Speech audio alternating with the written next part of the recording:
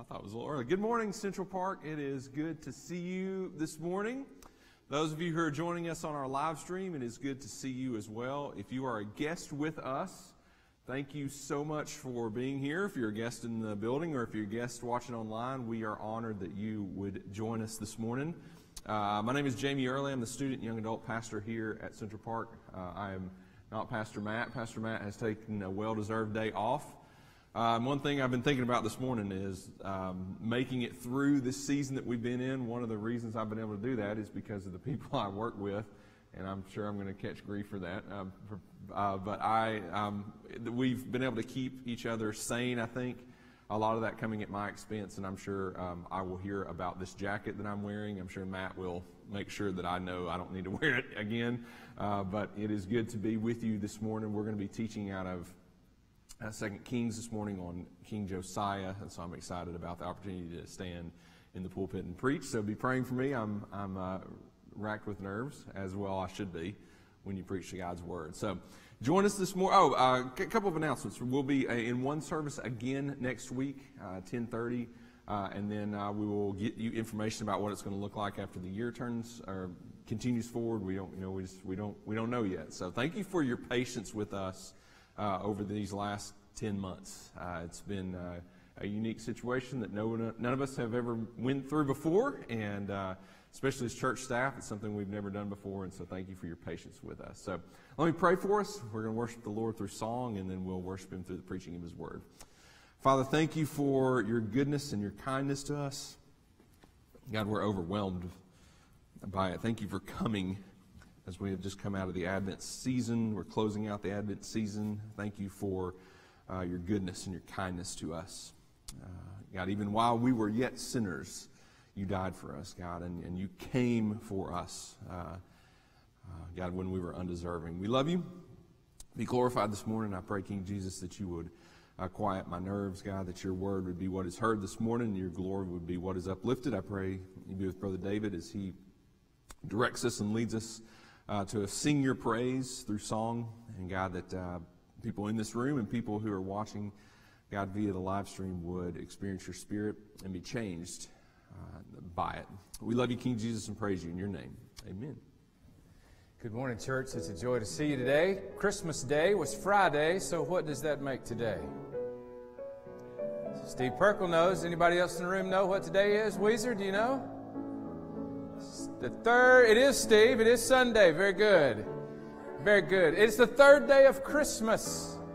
Ella, what did my true love bring to me on the third day of Christmas? 3 French hens, followed by 2 turtle doves and a partridge in a pear tree. It is a good thing to see you today. Thank you for being with us. We're going to get another day of the 12 days of Christmas a week from today. You can start figuring that one out now, all right? Because once we get over past about 6th or 7th day of Christmas, it's hard to remember what my true love brought to me. This morning we're going to begin worship singing from the angels, Angels from the Realms of Glory. This great carol is one of 3 that was written or premiered, made its first appearance at a Christmas Eve service. Silent Night, O Holy Night, and Angels from the Realms of Glory was written for a Christmas Eve service in the early 1800s. The chorus is very appropriate for today. The chorus says, "Come and worship. Come and worship the newborn King." The 12 days of Christmas mark the time from the birth of Christ to the arrival of the Magi, the 3 kings who came to worship the newborn King. Let's stand and sing together today. Angels from the realms of glory, wing your flight o'er holy earth. He who sang creation's story, now proclaim Messiah's birth. Come and worship, worship Christ the newborn King. Shepherds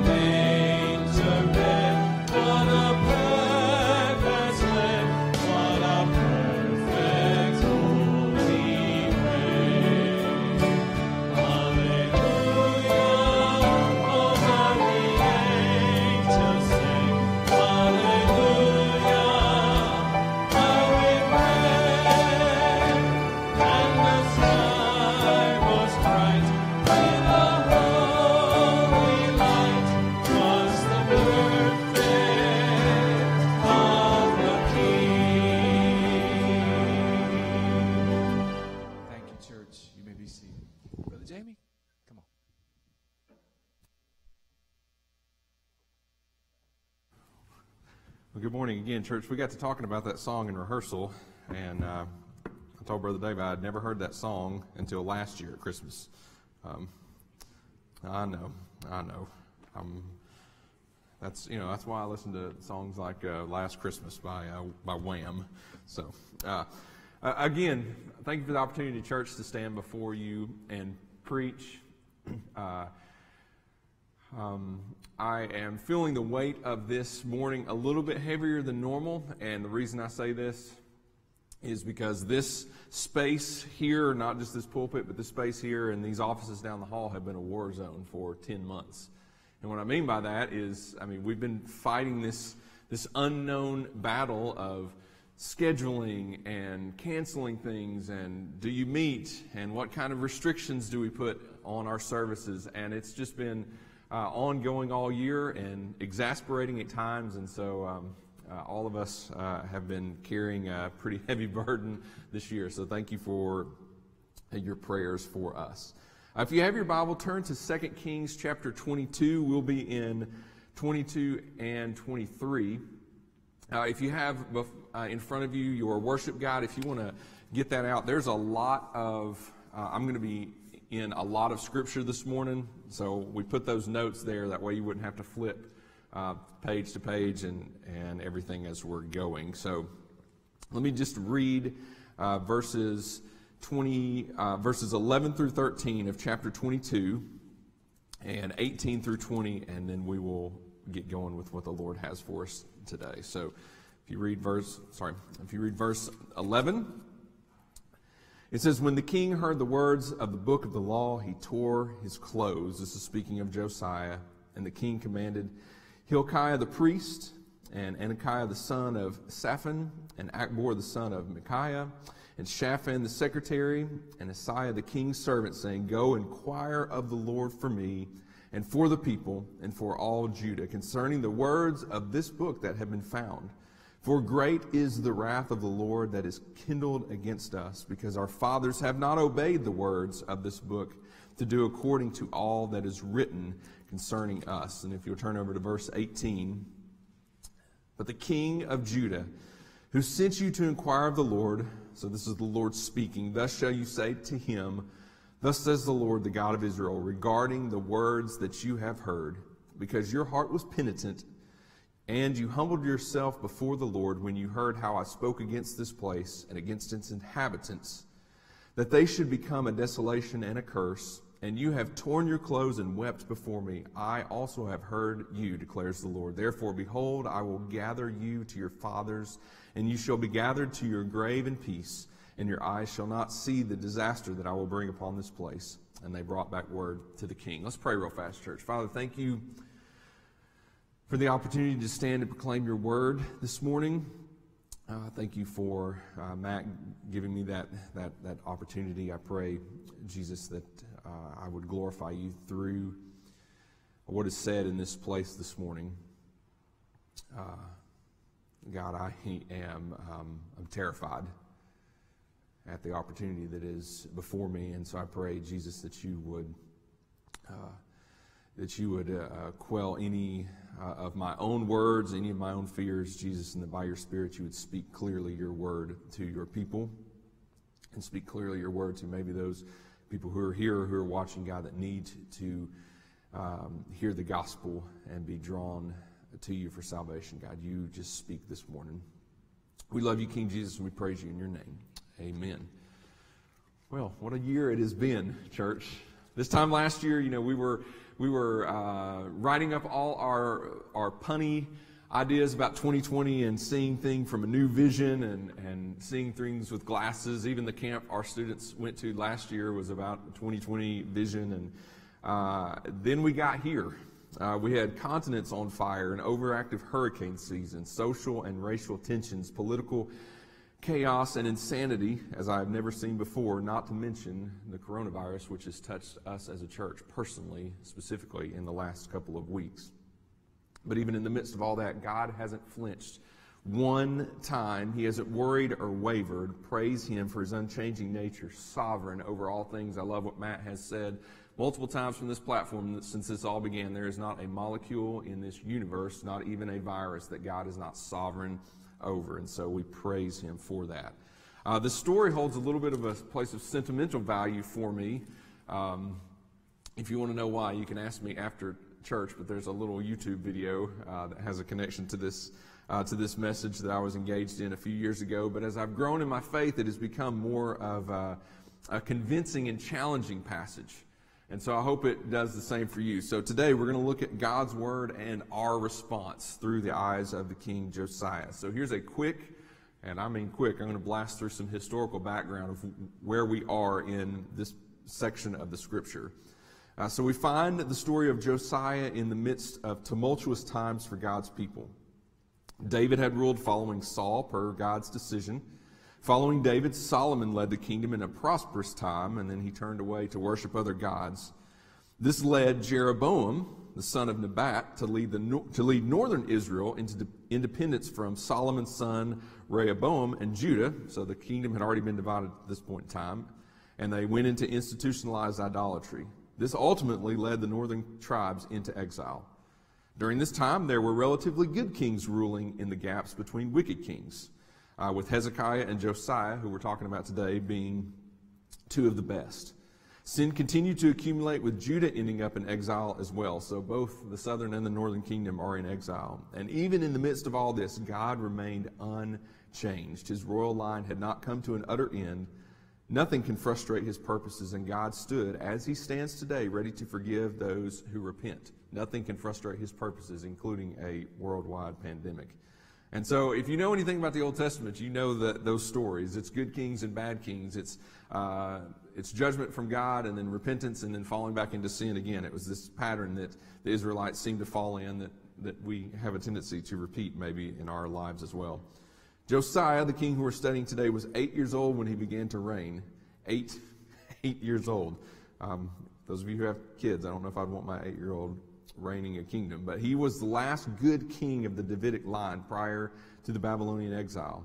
Habakkuk and Zephaniah were possible prophets during Josiah's reign. He had complete devotion, Josiah did, to God's approved course of conduct for his life. He obeyed the Mosaic stipulations as he came to know them, following the example of David. And so Josiah wanted to repair the temple, so he sent people up to, he sent the secretary up so that money for the repairs could be counted and gathered. And while the secretary was there, he found a copy of the Torah, and it was read and brought back and reported to the king. And so let me just read some of the passages that would have been in this piece of the law that was found.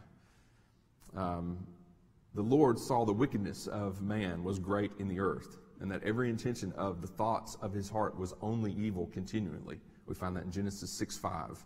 I am God Almighty. Walk before me and be blameless. Genesis 17:1. And the Lord said to Moses, how long will you refuse to keep my commandments and my laws? Exodus 16:28. You shall not bow down to them or serve them, for I, the Lord your God, am a jealous God, visiting the iniquity of the fathers on the children to the third and fourth generation of those who hate me, but showing steadfast love to thousands of those who love me and keep my commandments. Exodus 20:5-6. For I am the Lord your God. Consecrate yourselves, therefore, and be holy, for I am holy. Leviticus 11:44. And the Lord said to Moses, how long will this people despise me, and how long will they not believe in me, in spite of all the signs I have done among them? Numbers 14:11. And now, O Israel, what does the Lord your God require of you? But fear the Lord your God and walk in his ways. And that's part of Deuteronomy 10:12 and 13. So you can see all these commands that God is giving. Hey, you need to be holy. You need to do as I command. You need to love me above all things. And so this is found, and it's reported back to the king. And although it is not until the 18th year of his reign that the new king begins to take action concerning the apostate condition of worship in Judah, for it had been about 57 years that Judah had been in this apostate state. But Josiah was not aware of the Lord's demands. But once he became aware, so once he heard some of these very laws, he responded. And like Josiah, we should have a response. And so this morning, I want to look at 3 responses that we see from Josiah, and hopefully that reflect in our own life. So if you have your worship outline, the first response that we see from Josiah is an emotional response. We see an emotional response from Josiah. And you can see that in verse 11. When he heard the words of the book of the law, and when we say the book of the law, that's going to be the first 5 books of the scripture, the Torah. And so when he heard that, some of those scriptures that we just read, it says in verse 11 of chapter 22, he tore his clothes. There was an emotional response that Josiah had to hearing God's word. And so we see in the scriptures many emotional responses. We see clothes torn in this particular instance and other instances. We see individuals sitting in sackcloth and ashes. And even our Lord himself had emotional responses that we see in Scripture. So it's not a foreign concept to us. Here's a couple of real-life examples of what this means. After my senior year of high school, my football team made it to the semifinal round of the football playoffs. I was a drum major in the band at the time, and we played Etowah High School, and we got stomped by Carnell Cadillac Williams was on that football team that beat us like a drum, and I got back to the bus and cried like a baby. I mean, I was torn up, and even today, I shouldn't say this, but Etowah got beat in the state playoffs the other day, and I was thrilled to death that they got beat.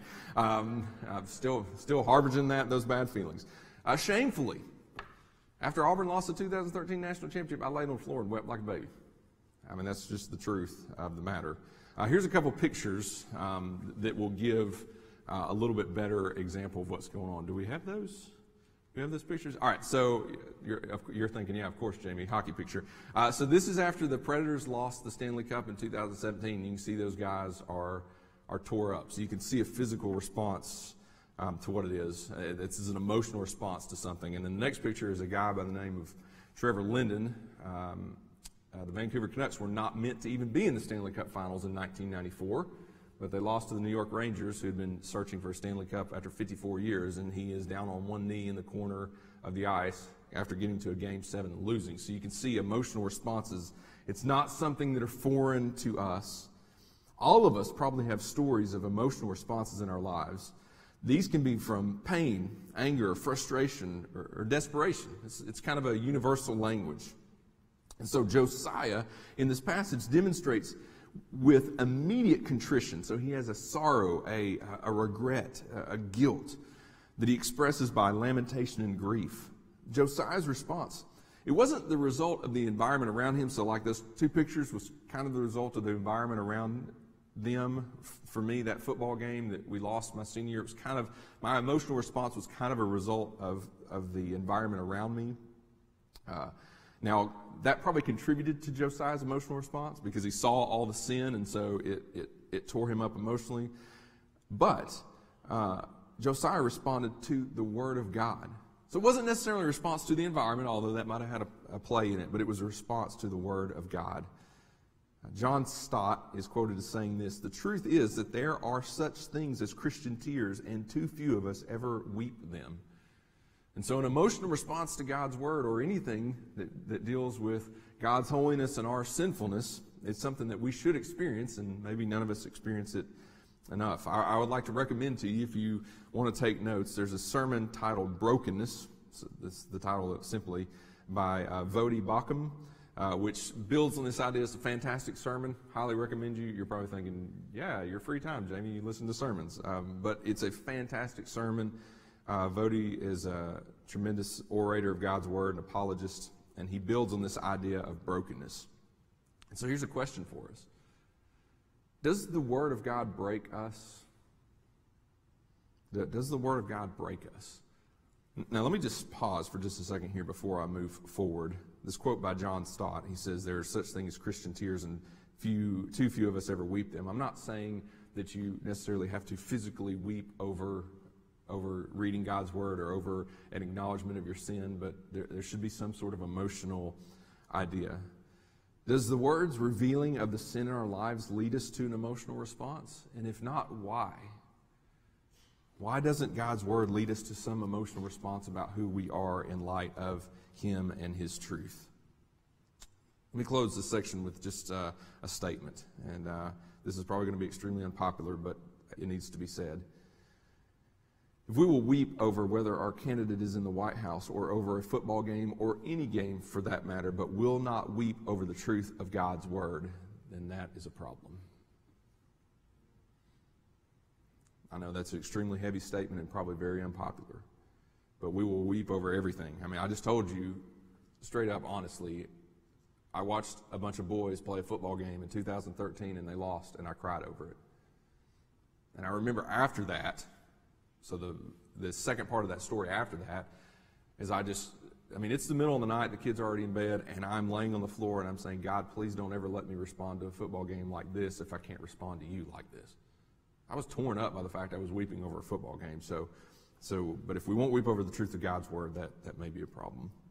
So, we have an emotional response to God's word. Josiah has an emotional response. Secondly, he has a physical response. These are some action steps we can take. Now, this is from 2 Kings 23, 1 through 20. I'm not going to walk you through all of those, but we'll hit some of those high points as we go through this. One of the greatest uses, John Piper says, of Twitter and Facebook will be to prove at the last day that prayerlessness was not from a lack of time. Once Josiah was read the book of the law, he had not only an emotional response, as we saw, he tore his clothes, but he had a physical one as well. And so let's look at some of these things that we can see in chapter 23 of what Josiah did when he responded to God's word. So he burned vessels made for Baal and Asherah. He deposed priests who had been appointed to make offerings to false gods. He burned the Asherah and beat it to dust. He broke down houses of cult prostitutes. He broke down the high places set up for false gods. He burned chariots and pulled down altars. He cut down pillars because they would build pillars to these false gods and worship at these pillars. He executed the priests leading apostate worship. So you can see there's a lot of physical response that Josiah goes through once he reads the truth of God's word. And let's see it in a couple other places in Scripture. Matthew 21, 12 and 13. It says, Jesus entered the temple and drove out all who sold and bought in the temple. And he overturned the tables of the money changers and the seats of those who sold pigeons. He said to them, it is written, my house shall be called a house of prayer, but you make it a den of robbers. We know the story well. With whip, Jesus goes in and turns over the temple tables. So he had a physical response to the truth of the word. He was the word, but he had a physical response to it. We can see this a book back in Scripture from where we are now in 1 Kings 18, 39 and 40. This is after Elijah was on the mountain. And, remember they were having a quote-unquote a competition between Elijah and Baal. And Elijah was calling out, yell louder. Maybe your God is asleep, And they were cutting themselves. And here's what it says. So Elijah calls down God. God brings the fire down, licks up the offering, takes up all the water, burns everything up. And when the people saw it, they fell on their faces and said, the Lord, He is God. The Lord, He is God. And Elijah said to them, seize the prophets of Baal. Let not one of them escape. And they seized them. And Elijah brought them down to the brook Kishon and slaughtered them there.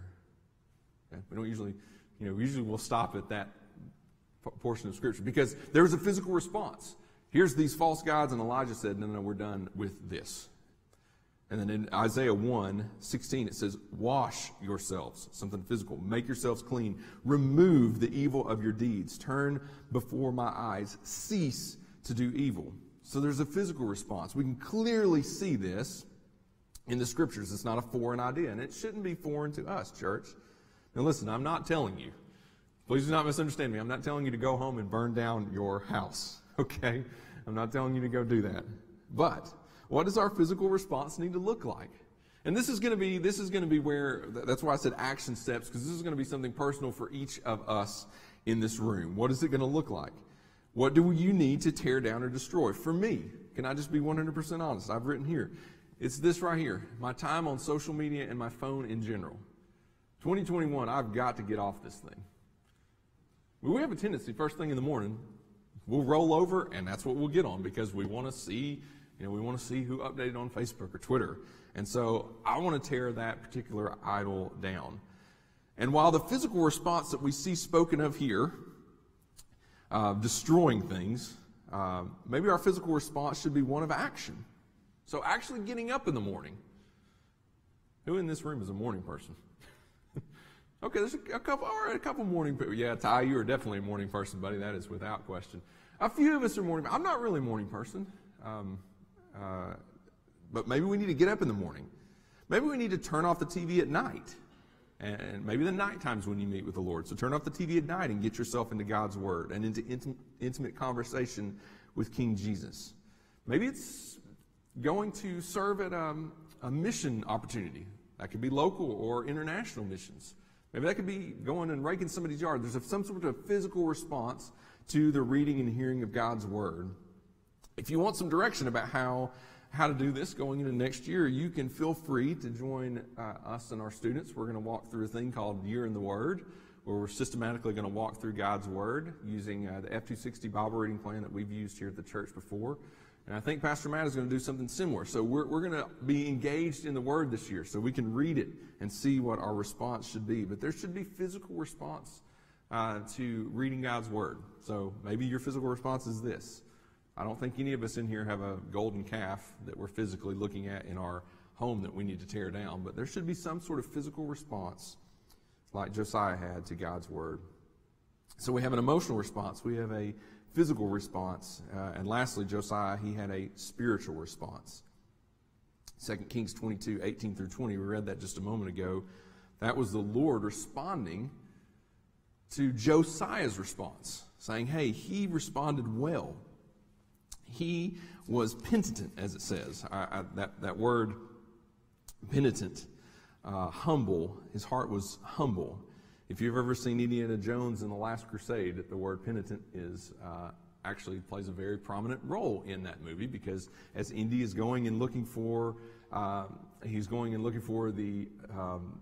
cup of Christ, penitent, that's one of the things. Only the penitent man shall pass. And so his heart was humbled. And so the spiritual response, once we are confronted by the Word of God, we respond to it. And whether you acknowledge it or not, church, every time that we encounter God's Word, we make a decision about how we will respond to it. Every time. We make a decision. From a spiritual perspective, we can respond in two ways. And so, if you're writing this, so the point number C is spiritual response. And then two ways that we can respond spiritually is we can respond with hardness. We can respond with a hardness of heart. This is 6 points from a guy by the name of John Glass. He's the senior pastor at Cropwell Baptist Church in Pell City, Alabama, which a good friend of mine and his family attend this church. But he laid out these 6 ideas that I think match this hardness of heart. People embrace their sin. They deny their sin. They fall into this self-hatred mode. Oh, I'm a sinner. I'm an awful person. They're angry towards the one who tells the truth. They blame others for their sin, so it's not their responsibility. Or they seek out non-biblical self-improvement. So all these things, this hardness of heart response. And you're thinking to yourself, but Jamie, I don't fall into any of these categories. That's good. If you don't fall into any of these categories, that is good. But you may still be responding with a hardness of heart if we deny the severity of our sin. If we deny the severity of our sin, we may be falling into a response of hardness of heart. Now, we have a tendency in the Christian thought process. We put sins, this is a super bad sin, but this is not a very bad sin, and that's just not the case. We would be just as guilty of sin before God if all we did in this life was tell a small white lie as we would if we were to embezzle money or commit adultery. And so we can't deny the severity of our sin. So if we do that, or if we choose worldly endeavors over Christ, that's responding in a way that hardens our heart. Or if we make spiritual decisions based on our own personal or worldly preferences. So it's like, I'm going to make a spiritual decision for God, but I'm going to do it based, God, not on your word, but on my preferences or on what the world says. So if that's the case, be careful. Be careful there. Many of you are probably familiar with the group Casting Crowns, and they sing a song about this called Slow Fade. I think it was from their second album. And in the song, Mark Hall sings a line that states, black and white has turned to gray. So you may not see the hardness of heart, but it could easily come. Beware. The Bible says that pride comes before the fall. And so in a similar idea, beware that those lines begin to blur. Don't let that happen. There is no gray area when it comes to God. It's very clear. That's why even in Revelation we see hot and cold. We don't, lukewarmness is what God spits out of his mouth. So we respond in hardness, or if granted, we can respond in repentance. So if granted, we can respond in repentance, which is how Josiah responded. Charles Spurgeon says this: learn this lesson, not to trust Christ because you repent, but trust Christ to make you repent. Not to come to Christ because you have a broken heart, but to come to him that he may give you a broken heart. Not to come to him because you are fit to come, but to come to him because you are unfit to come. Your fitness is your unfitness. Your qualification is your lack of qualification. And so it's just this response and the fact that God is the one that cares for us. Josiah responded with tenderness and humility. He didn't try to explain his sin away or deny its severity, or put the blame on someone or something else. I'm just now thinking of this as I'm reading that word. We'll often get mad on the road because someone is driving slow in the left-hand lane. And instead of putting the blame on that person, we should put the blame on ourselves for getting angry about that. Now, should they be driving the left-hand lane? No, they shouldn't. But should we get angry about it? No, just go around them and, smile. And if they're on their phone, just, nod in acceptance. But don't try to put the blame on someone or something else. Josiah felt the weight of the law of the Lord and what the denial of that law looked like. He responded. And so let's look at 4 ideas of what a repentant response may look like. Number 1, you turn to God. Josiah would have turned helplessly to the mercy and love of God. And today, for us, that means turning helplessly to Christ. So when we respond to repentance, turn towards Jesus. That's what repentance actually is. The Greek word is metanoia, which means change mind. And so literally, you are changing your mind from the things that are not of God to the things that are of God. You're moving your eyes from the things of the world to Christ. And so we're turning helplessly towards Christ. Secondly, we can pray for cleansing. It is fitting that Christians ask God to do this. You can see this in 1 John 1, 7 through 9. Christ has purchased our forgiveness. He has paid the full price for it, but that does not replace our asking.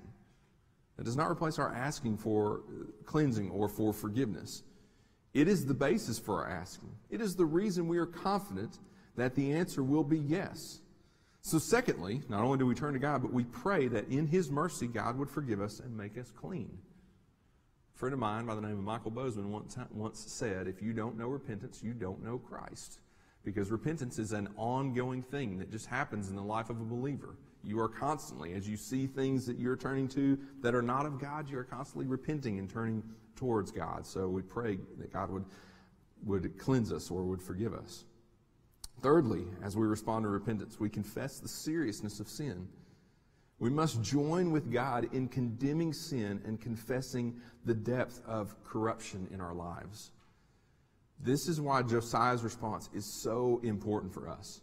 He doesn't in any way try to justify the sin of the people of Judah. He simply confesses it. And that's what I said earlier. He'd been the country of Judah had been living in this apostate condition for about 57 years, according to some of the commentaries that I was studying. So they were in the midst of this. Josiah didn't look at God and say, it's their fault, God. I see your word here. They've had the opportunity to follow it. It's really their fault. I'm king now, and I acknowledge that, but he didn't say that at all. He simply confessed it. Oh God, here are the sins of the people. Please forgive us. And finally, we plead for renewal. We seek more than just forgiveness. We seek renewal. We want to be passionately committed to being changed by God. John Piper says it this way: being a Christian means being broken and contrite. Don't make the mistake of thinking you get beyond this in this life. It marks the life of God's happy children until they die. We are broken and contrite all the way home, unless sin gets the proud upper hand. Being broken and contrite is not against joy and praise and witness. It is the flavor of Christian joy and praise and witness. And so we plead for renewal. And that's what, Josiah went before the Lord broken, tearing his clothes. God, please please forgive us. We can see that again. Verse 11, he tore his clothes, and the king commanded these people, go inquire of the Lord. Ask him about the book, the words of this book. For the wrath of the Lord that is kindled against us, it is great, because our fathers have not obeyed the words of this book to do according to all that is written. And so they went before the Lord, and the Lord responded, saying, because the man who has sent you responded to me in humbleness, he is not going to see the great judgment that I'm going to pour out upon this people. God was kind because Josiah confessed his sin. He saw the word of God. He had an emotional response to it. He had a physical response to it. He tore down all these high places, and he had a spiritual response to it. He was contrite. He was penitent. He was repentant, and God forgave him. He was kind to Josiah. So if you have your Bible, turn to Psalm 51. I know this is not in 2 Kings. A little background history of this passage, if you don't know. Psalm 51 is David's plea, confession prayer to the Lord after he was confronted about his sin with Bathsheba. Now, in the timeline, this happens before Josiah. So David committed this heinous sin against God before Josiah. And so you always have to be very, very careful. You never want to speak anything extra biblically, but I begin to contemplate, did Josiah know about David's prayer of confession? Obviously, in the timeline of the Bible, this is written in the Psalms much later, but, did Josiah know? Man, King David, he repented of these sins. And so, put yourself, we are not David. We are not David.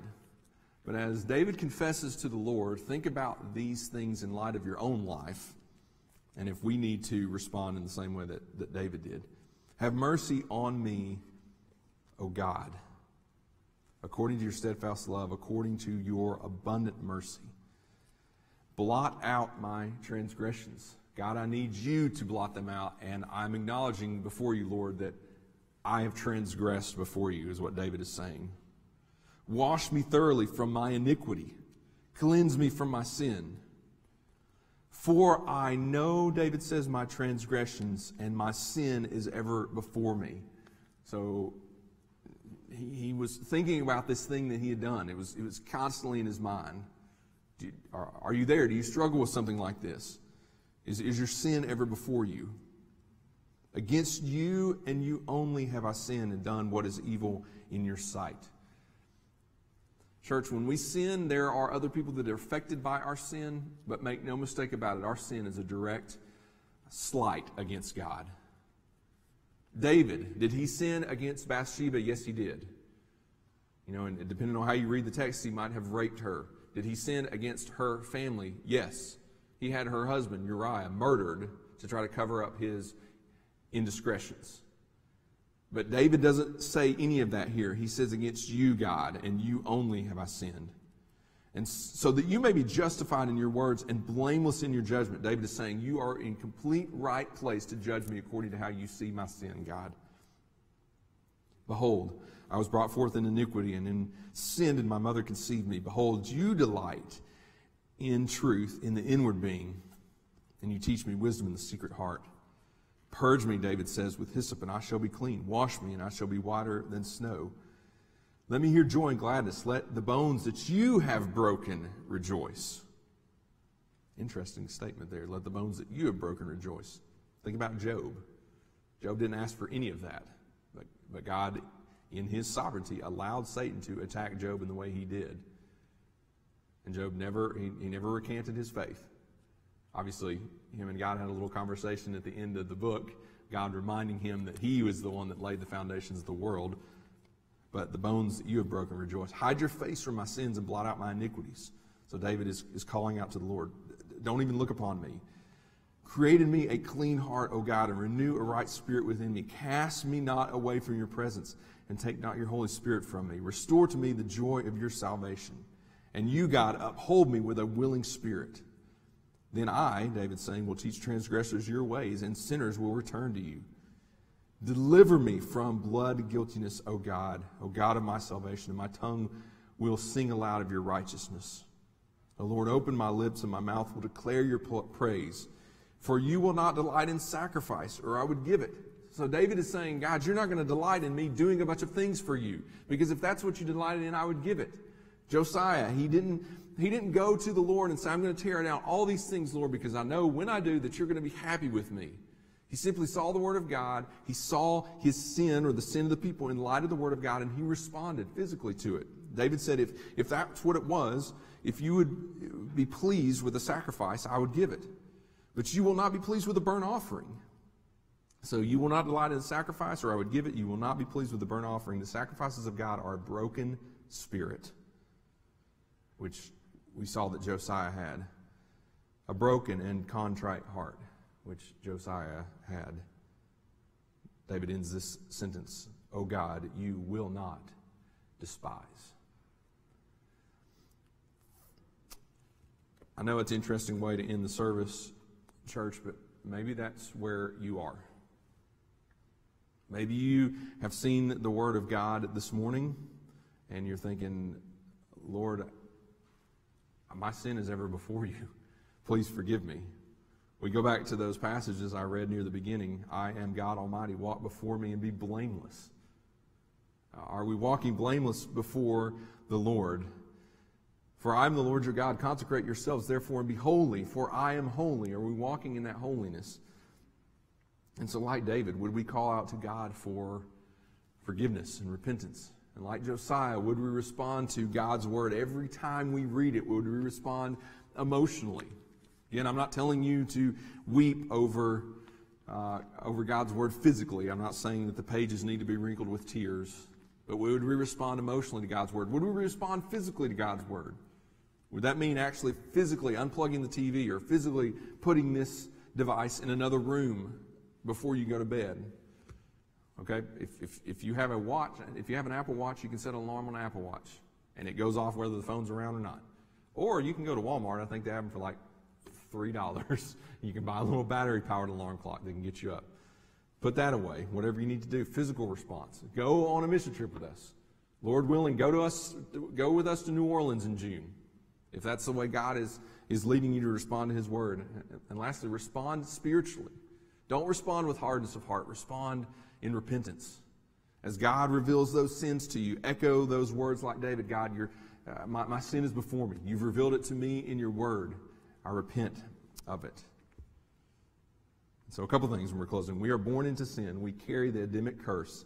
And our sin, though it affects others, is ultimately, as we said, against God. So if you have heard the Word today, and by the Spirit you're understanding your sin before a holy God, respond. Jesus will save you and make you new. It doesn't mean that life will be suddenly simple. It means that you will have hope. And so if you're in this room and you want to make that decision, come see me or one of our other staff before you leave. Or if you're watching on our live stream and you're in that place and you're like, man, I want to know Christ, put that in the comments and we'll connect with you. I imagine many, if not the majority of us in here or watching on our live stream, have placed our faith in Christ. And if that's the case, praise God for it. But in light of that, we need to repent. If we're not taking God's Word seriously, or the requirement of death to self seriously, we need to repent. Church, has been a difficult year. It's been a difficult year, if I can confess honestly, spiritually for me. And so I've found myself in the last few weeks having to go before the Lord and say, God, I have not been the man that your Word commands me to be. Forgive me. And so I'm looking forward to 2021 with going into it with some fresh perspective and fresh excitement, and I pray that that would be the case for you as well. But if you're hearing that and you're like, man, I'm not taking your Word seriously, God, repent of that. If you're not taking the requirement of death to self seriously, repent of that you may know Him and draw near to Him. Let me pray to close this, church. Father, thank you for